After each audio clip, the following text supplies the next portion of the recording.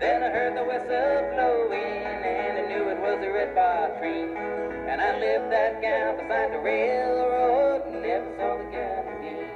Boy, never saw the gal again.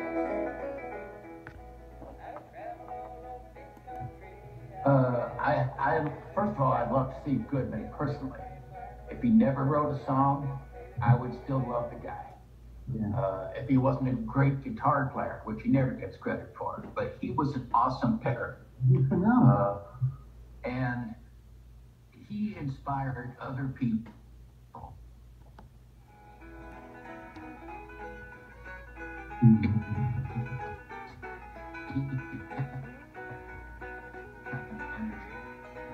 Talk about the, others, but I was fascinated because of his spirit. He had a spirit about him that came through in his songs and in his performances, in his sense of humor, in his view of the world, that I just fell in love with.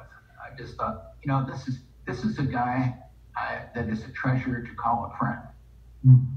And it started with that. It went on to songs later on, but I would have had no interest in the songs themselves if they had come from somebody that I didn't appreciate. The fact that it came from Goodman himself, personally, is what got to me.